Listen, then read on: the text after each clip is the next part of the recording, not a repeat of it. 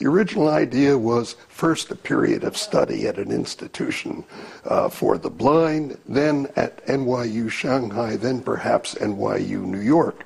Now it may be he'll come here first, stay for a temporary period, and then go back to China and continue his work. We don't know. I like the Chinese expression, act flexibly according to the circumstances. And that's what we're doing, and so is the Chinese government. I was delighted to see their statement today. Very matter of fact, very dignified, no angry recrimination at this point.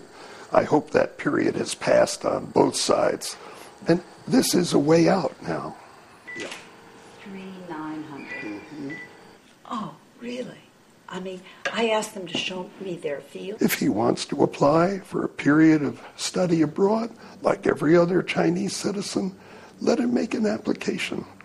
And I don't think this is empty talk here. I think they mean this is a way out. And it's a dignified way out. It's a good way out for the Chinese government and for our government and for Chen and his family. So this could be. I'm excited. I think this is the first opening I've seen in a very tough week.